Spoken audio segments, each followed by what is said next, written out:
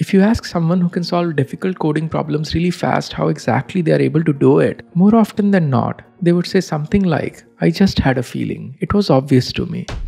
But how can something that is so obvious to someone be so hard for you to think about, even after spending hours on it? Creativity is just connecting things. Coming up with a solution is never about creating something entirely new from scratch, but rather about creating connections between existing ideas and observations. And that's exactly how some people are able to develop this intuition, this gut feeling of which data structure and which algorithm to use for any given problem. So the big question is, how can you develop this feeling? To answer this, we need to read this groundbreaking book called Thinking Fast and Slow. This book was written by Professor Daniel Kahneman, who won a Nobel Prize for his work on behavioral economics. I'm going to cover the relevant parts of this book in this video, but I highly recommend you to grab your own copy of the book. In this book, Professor Kahneman argues that human brain consists of two systems. System 1 is fast, automatic, and intuitive. We call this system the fast brain. System 2 on the other hand is slow, deliberate, and analytical. We call this system the slow brain. Fast brain is the result of thousands of years of evolution and is responsible for what we usually call our survival instinct. When our ancestors went to forest for hunting and they felt fast approaching footsteps of a predator, they could simply sprint and escape without overanalyzing the situation with the help of their fast brain. Slow brain on the other hand is the logically thinking part of our brain. It requires effort and attention to process the information. It engages in logical reasoning and makes deliberate choices. So here is a question for you. What kind of brain do you normally use in a coding interview? You can pause the video and leave your answer in the comments. I believe that the answer of most people would be slow brain. Here is another question for you. Which kind of brain would someone who has developed an instinctive feeling for coding problems use in an interview? Take a moment to think and comment. Many people would answer fast brain, but it's actually a combination of fast and slow brain, and we'll see why that is in a moment. When someone says that they just had a feeling, what they really mean is that their fast brain could quickly recognize the pattern and point them in the right direction. But if you let your fast brain run wild and do whatever, it can often lead you to the wrong result. Let's see this with the help of an example from the book. You're given a bat and a ball which together cost $1.10. The bat cost $1 more than the ball. How much does the ball cost? You can pause the video and leave your answer in the comments. If you answered 10 cents, then your fast brain is taking over and leading you to the wrong result. But if you force your slow brain to engage, you can easily reach the right answer, which is 5 cents. This is exactly why you want your fast and slow brain to work together as a team in a coding interview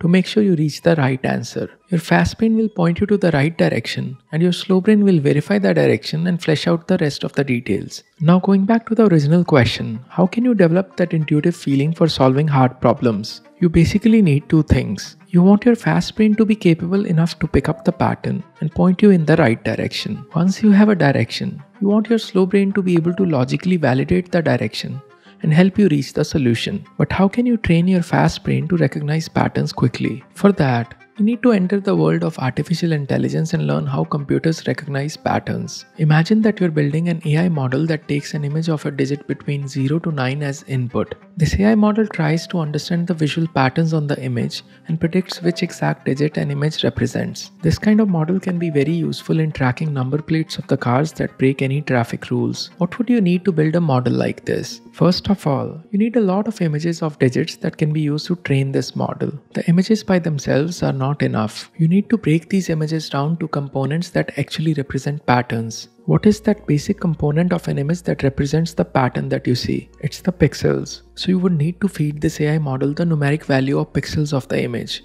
After taking these pixels as input, the model will predict a digit for the image. Let's say it predicts the wrong number for an image. You will have to readjust the model in such a way that next time it sees a similar image, it predicts the correct digit. This readjustment is the second thing you need to train the model. Once you understand that, you will find that human intelligence that you need to spot patterns is not that different from artificial intelligence. What do you need to build human intelligence or fast brain that recognizes patterns for hard coding problems? First of all, you will need a lot of hard problems to train this model. You can easily find a lot of hard problems on a website like Leetcode, but for the same reasons why the images were not enough to train the AI model, these problems by themselves are not enough to train your fast brain. You need to break these problems down to components that can actually help you predict patterns. Now one can argue that the data structure given in the problem should be this basic component for a coding problem, but that's not true because a problem involving arrays might use different technique like sliding window backtracking or dynamic programming.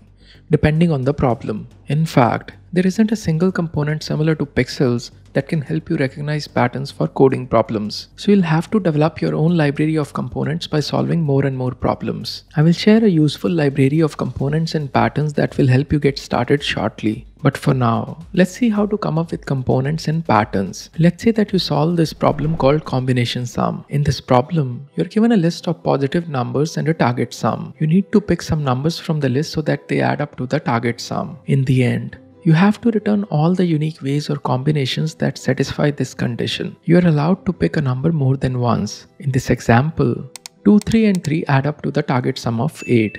So it's one of the combinations in the answer. Pause the video to think about what are the main components of this problem. If you look closely, you have a big search space of all the different combinations that are possible. Let's assume that you can somehow make all these combinations from scratch. When building a combination, if you find that the sum of numbers is already greater than the target sum, you can stop building upon this combination because adding another positive number would further increase the sum and can never result in a valid combination. And if the sum is equal to the target sum, you can simply add this combination to the answer and stop building upon this combination. So you have clear constraints on when to stop. Whenever you have a large search space and clear constraints on when to stop, you should be thinking about backtracking. And that's how you build components and their corresponding patterns. All you have to do now is to fine-tune these patterns as you solve more and more questions. Whenever you feel like an existing pattern is not working, readjust your mental model by adding more components and coming up with new patterns. Do it enough number of times and you would have trained your fast brain to point you in the right direction. As promised, I'm going to help you get started with building your own patterns. For that,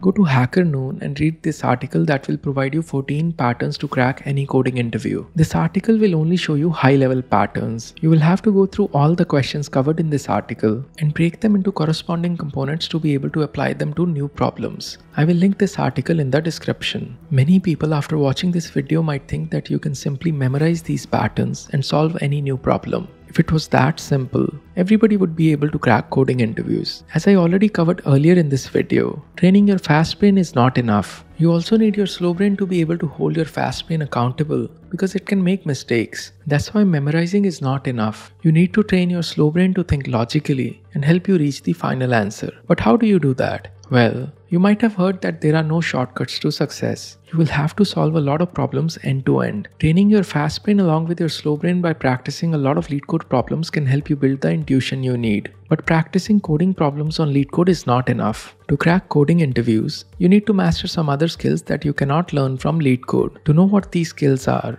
watch this video. My name is Sahil and I'll see you in the next one.